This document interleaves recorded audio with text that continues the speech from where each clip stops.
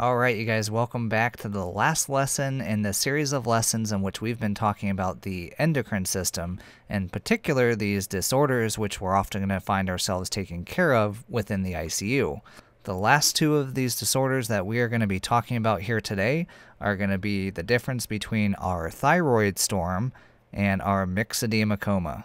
And my name is Eddie Watson, and I'm going to be presenting this last lesson for you today. But before we begin with this, if this is your first time to our channel and watching one of our videos, and you'd really be interested in more of these critical care in-depth content videos such as this one, then we invite you to subscribe to our channel below. Make sure though that you guys hit that bell notification icon, that way you'll be notified as soon as our new lessons become available to you. I truly value the subscriptions, the likes, and the comments that you guys leave for us. It really goes a long way to help support our channel, and for that I do want to thank you guys. Alright, so Thyroid Storm versus Myxedema Coma. Well, as you can see by the giant thyroid gland that we have here, both of these are going to be disorders that are resulting from an inappropriate level of thyroid hormone. And so before we begin to dive in and talk about these two different disorders, let's talk a little bit about the thyroid gland and in particular thyroid hormone, which it's responsible for secreting.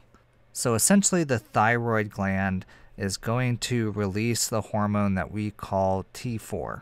And T4 gets activated into what we call T3, and this is the active primary form of thyroid hormone. Now, both T3 and T4 are extensively bound to albumin. Something like 99% of it is bound to the albumin. And really, our thyroid hormone plays an important role throughout our entire body. The two most important things that it does is it controls our metabolism as well as our hormone sensitivity. And like I said, this is a far-reaching hormone that really has its fingers in all areas of our body. And so when we find ourselves in situations where we have an inappropriate amount of this hormone, it can cause all sorts of issues, which we're going to talk about now. Now, the first of these that we're going to start off with is something that we call thyrotoxic crisis, or what's commonly referred to as thyroid storm. And essentially, thyroid storm is a severe form of hyperthyroidism. And so here, essentially, we have too much of our thyroid hormone, and this can really lead to a systemic decompensation. And really, if this is left to be untreated, in 48 hours, that this can lead to death. So definitely a very serious complication that our patients can find themselves in. And so let's talk about what it is that causes our patients to go in this. So typically it's going to start off with our patients who have either an undiagnosed or an undertreated Graves' disease. And so really Graves is an autoimmune disorder, and what it does is it causes the thyroid to release too much of the thyroid hormone. And so what we find in these patients is they have some sort of event that happens. And this event, such as a illness, injury, or even surgery, will essentially start a cascade that leads them into this thyroid storm. And so if we talk about this patho of what causes our patients to go into this thyroid storm, there's really a couple theories about the causes. One theory is that it's due to changes in how our thyroid hormone binds to albumin. Another theory is that we see changes in the thyroid hormone receptors on our target tissues. And the third theory is that this is some sort of exaggerated response to sympathetic activity. And so we're not quite sure which one of these or a combination of these actually is the determining factor in precipitating our patients into this thyroid storm, but the end result is the same. Due to this excessive thyroid hormone, that we're going to find our patients in a hyperdynamic and hypermetabolic state, and ultimately that this is going to disrupt our major body functions. And so these signs and symptoms that we would expect to see in our patient are going to be a result of this hyperdynamic, hypermetabolic state. And this is really characterized by a high fever. And this can be greater than 104 degrees. You're also going to see things like tachycardia, palpitations, and arrhythmias. You could also see altered respirations, tremors, delirium, or even stupor or coma. And so if we move on and talk about how we would diagnose someone with thyroid storm, it's important to know that there's no specific lab test that can really distinguish between this thyrotoxic crisis from a just generalized, uncomplicated hyperthyroidism. So we are going to check labs like our TSH, our free T3 and T4 levels, but other than recognizing that our patients have hyperthyroidism and seeing these signs and symptoms, that's for the most part going to be what we're going to use to make this diagnosis that they're in this thyroid storm. Although there are some studies that show that you may have an undetectable amount of TSH when these patients are in crisis. So we're not going to have any true diagnostic tests that we can do. We're going to need to look at these signs and symptoms as well as these tests that tell us that our patients have hyperthyroidism. So now let's go ahead and move on and talk about our treatment options. So definitely if we know or suspect that our patient is in crisis, they should be managed in the ICU. And our treatment of this is really going to revolve around 5 main things. First is going to be to inhibit the thyroid hormone production. Next is going to be to block the release of thyroid hormone. Third is going to be to antagonize the peripheral effects of thyroid hormone. And then from there, we're going to provide supportive care. And last but not least, and probably the most obvious, is to treat the precipitating cause of this crisis.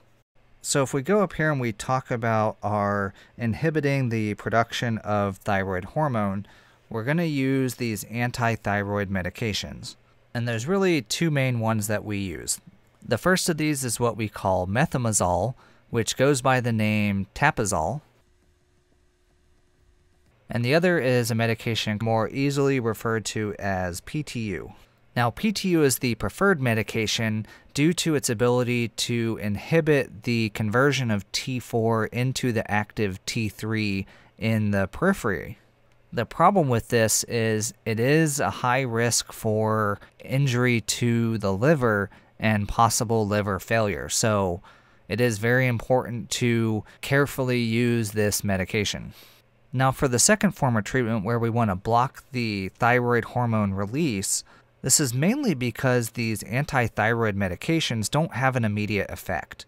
And so what we'll do for these patients is we'll give them some sort of inorganic iodine. And what this is going to do is this is going to block the release of T4 from the thyroid. Now, you can also use radiographic contrast, and for patients who have that iodine allergy, we can also give them lithium to do this, but it does have worse side effects. So again, iodine is our first line of choice. So now at this point, we're working to inhibit the production of the thyroid hormone. We've also used the iodine to block the release of the thyroid hormone. And so now we also want to antagonize the effects of thyroid hormone out in the periphery. And so again, because of the inhibition of this production can take sometimes days to even weeks, we really need to block the effects of T3 in order to minimize the injury to the organs, as well as reducing the signs and symptoms of this adrenergic stimulation. And so in studies, they found that our beta blockers are going to significantly reduce the mortality rate in these patients by as much as 20%.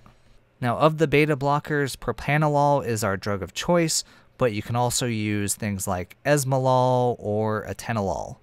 Now, when we talk about providing supportive care, these are going to be things like giving them stress dose steroids, some sort of cooling, either with a cooling blanket or ice packs, as well as the fluid replacement to try and prevent dehydration, especially in patients who have vomiting and diarrhea and just this elevated and sensible fluid loss. And lastly, like we said, we want to treat that precipitating cause to prevent our patients progressing back into this state of crisis. All right, so that's our review of Thyroid Storm. Like we talked about, this is a case of a severe hyperthyroidism that's been precipitated by some sort of illness, injury, or surgery, pushing these patients into crisis.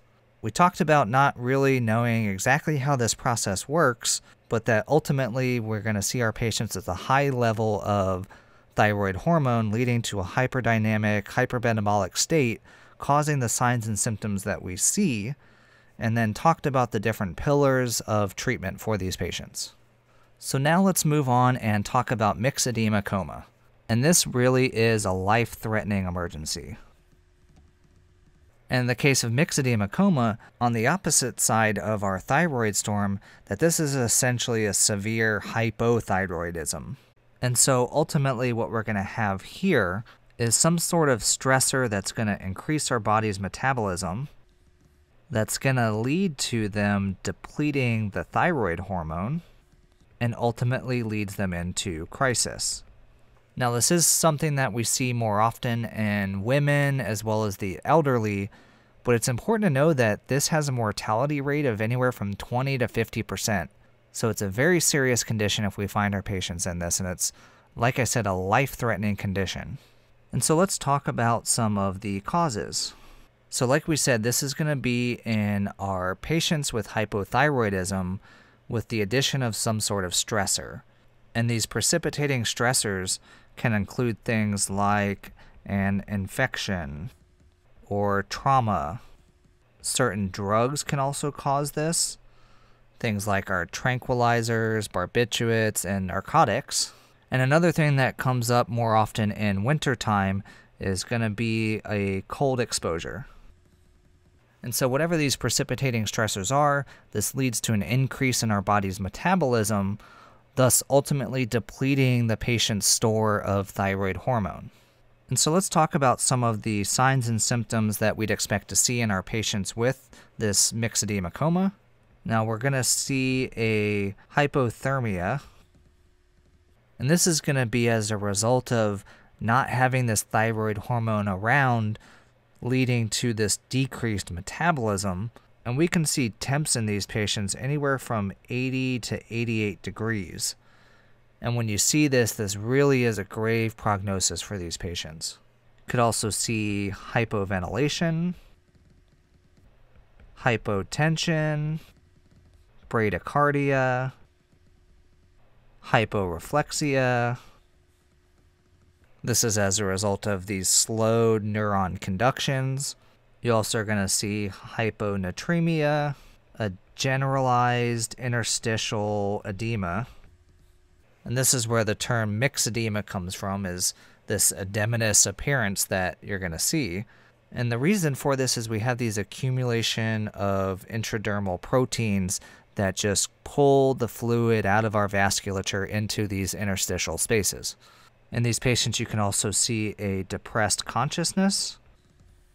And this can be part and due to the increase in our patient's CO2 level from that hypoventilation.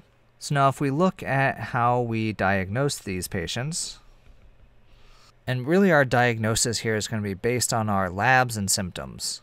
So again, we're going to check our thyroid function, things like a CBC and a CMP. You also want to check an ABG on these patients, cortisol level, and possibly even blood cultures to rule out some sort of infection. You may also do other diagnostic studies like a chest x-ray, EKG, perhaps an ultrasound, or a CT of the head, although these are going to be primarily to rule out other disorders and possibly identify some of the signs. Alright, and so lastly, let's talk about the treatment that we have available for these patients. Now, treatment for Myxedema Coma is really going to involve four things. First is our hormone replacement. Next is going to be to correct our fluid and electrolyte balance. Third will be our supportive care. And last but not least, identify and treat the cause. So for our hormone replacement treatment, there is some controversy that exists over using just T4 versus T3 and T4, but ultimately we need to give them this thyroid hormone that they are lacking. Now, when we're correcting our fluids and electrolytes, we want to give them fluids if they are hypotensive, and possibly using hypertonic saline for their hyponatremia. Now, for supportive care, this is going to really involve the most things that we're doing here. These patients, because of this hypoventilation and decreased consciousness, that they may require intubation and mechanical ventilation. They may also require temporary pacing if they have a symptomatic bradycardia. We do also want to warm these patients, either with warm blankets or a warming device. We're also going to want to provide glucose for them, as well as our stress dose steroids. And this is really going to be to help with our blood pressure as well as our glucose. And then, like I had already mentioned, we want to identify and treat the cause that precipitated our patients progressing into myxedema coma. Alright, so that pretty much covers what we're going to talk about here with myxedema coma. Like I said, important thing to remember, this is life-threatening with a pretty grave mortality rate for these patients. This is a case of a severe hypothyroidism because our patients' bodies are having an increased metabolism, depleting those thyroid stores and leading them into crisis. The signs and symptoms that we're going to see are going to be as a result of this lack of thyroid hormone to their body, and like I said, can be very serious. We don't have any true defining diagnostic criteria for this. We're just going to look at our lab values as well as these signs and symptoms to diagnose them. But when it comes to our treatment, we want to make sure we're replacing the hormone that they don't have. We're correcting any fluid or electrolyte issues that are going on, truly support them through this, and then ultimately we've got to find that cause. Alright, so that is going to wrap up this lesson looking at the differences between the thyroid storm and myxedema coma. Two very different disorders on very different ends of the spectrum, but both relating to this imbalance of thyroid hormone. Hopefully with this lesson, this has made things a little bit clearer between the differences between these two and what you would expect to see, as well as the treatment options available. And while these aren't very common, again, it is important to have this good foundation of knowledge in the event that you do come across a patient that is in one of these crises. And so with that said, I do want to thank you guys so much for watching. This is the last lesson in this series on the endocrine system, and I really hope this lesson, as well as all the past lessons, that you guys found the information in there useful, that it helped you to understand what's going on with these different disorders, because these are things that you are going to see in the care of your patients in the ICU. If you did find this video useful, please leave us a like below, as well as leave us a comment and let us know what you think. These really do go a long way to help support our channel and these videos. I'd also like to direct you to check out the last series of lessons that we did in which we talked about heart failure, as well as another real popular video that we have in which we take a look at the basic proper order of draw for the lab tubes. Alright you guys, thank you so much for watching. You guys have a wonderful day.